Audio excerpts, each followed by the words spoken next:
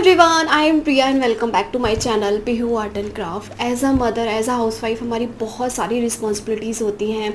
हमें घर को भी देखना है, किचन को भी देखना है, फैमिली को भी देखना है, उनकी ज़रूरत की चीज़ें भी देखनी है एंड सब कुछ देखना है।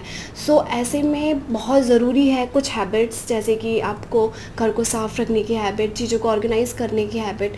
इससे चीज़ें ऑर्गेनाइज भी रहती हैं एंड जब आपको ज़रूरत है, आपकी फैमिली को ज़रूरत है, तो वो चीज़ टाइम पे जगह पे भी मिलती है। एंड सबसे इम्पॉर्टेंट चीज़ ये कि जब आपकी हैबिट ऐसी होगी तो जो आपके बच्चे हैं वो भी वही फॉलो करते हैं, क्योंकि वो आपको वही करते हुए देखते हैं।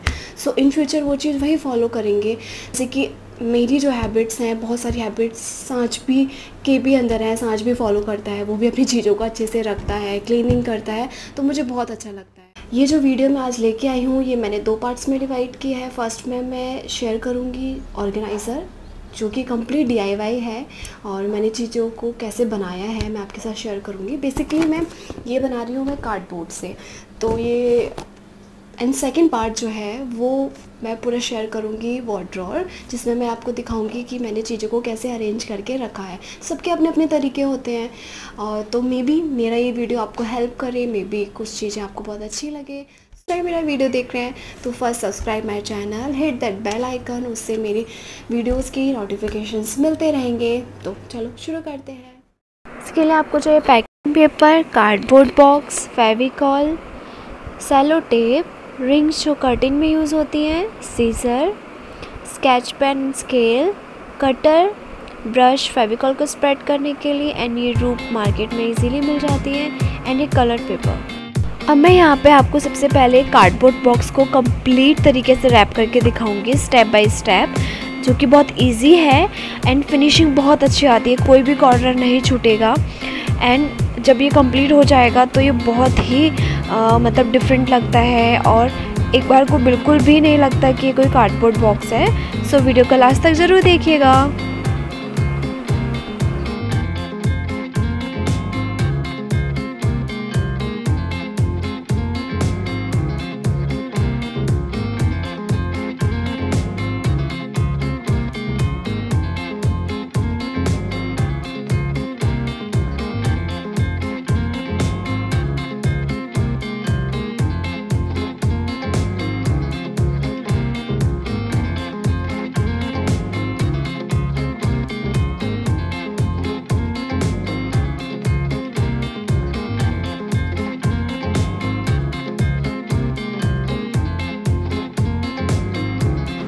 मैं जो ये पैकिंग पेपर यूज़ कर रही हूँ, ये इजीली आपको मार्केट में मिल जाता है स्टेशनरी शॉप पे, बट ये बहुत थिक है और काफ़ी हैवी भी है ये, और थोड़ा लैमिनेटेड टाइप में लगता है, थिन नहीं है। अगर आप कोई थिन पेपर यूज़ करेंगे तो ये चीज़ें रेगुलर की यूज़ की हैं और वो ज़्यादा दिन तक नहीं टिकेगा, तो ये बिल्कुल परफेक्ट है इसके लिए।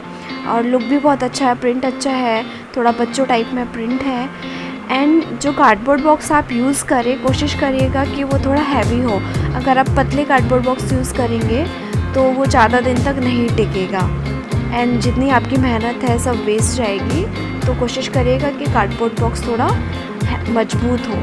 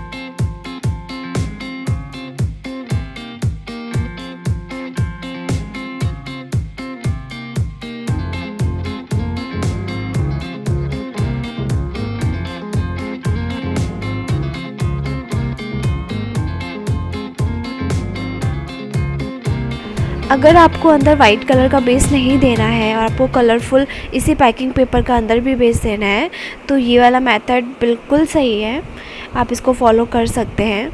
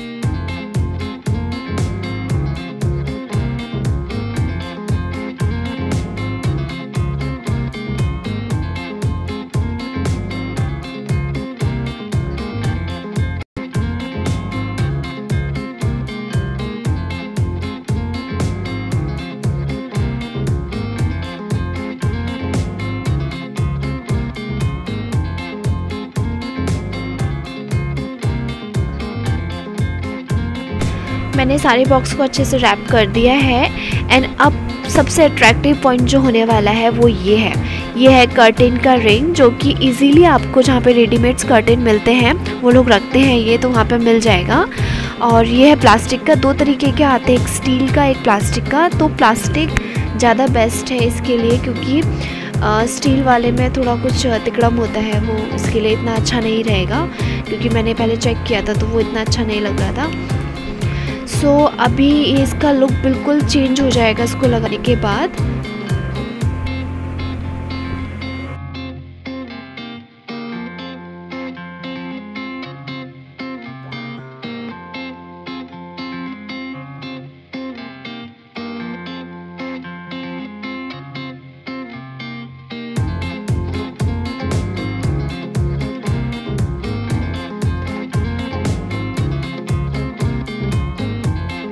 बस इस लॉक को आप अच्छे से प्रेस कर दीजिए ताकि लॉक हो जाए। और ये देख सकते हैं आपकी बॉक्स कितना सही लग रहा है, लुक बिल्कुल डिफरेंट हो गया है। और इस बॉक्स में मैं इस तरीके से रूप लगाने वाली हूँ। इसको मैंने अकॉर्डिंग टू लेंथ काट लिया है, जितना आपको चाहिए, जिस तरीके का, जितना छोटा आपको हैंडल चाहिए।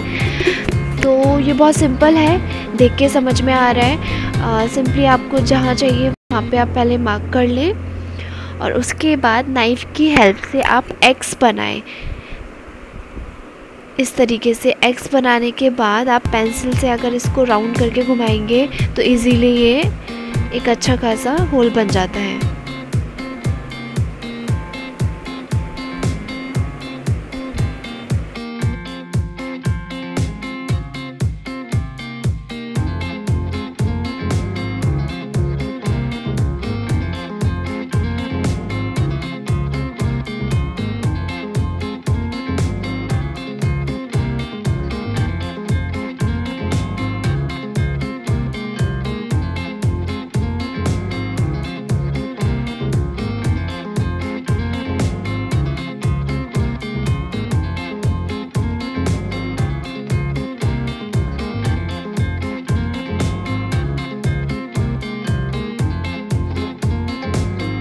तो गाइज़ मेरे सारे ऑर्गेनाइज़र रेडी हो चुके हैं। मैं आपको वन बाय वन शेयर करती हूँ। ये फर्स्ट वन जिसमें मैंने इस तरीके से हैंडल बनाया है, and this is second one जो कि सेम है, इसमें भी मैंने इस तरीके से हैंडल बनाया है, and this is third one जिसमें मैंने रिंग लगाया है, बट सेम पैकिंग पेपर है तो ये सेट बहुत अच्छा लग रहा है, स्पेशियस भी है।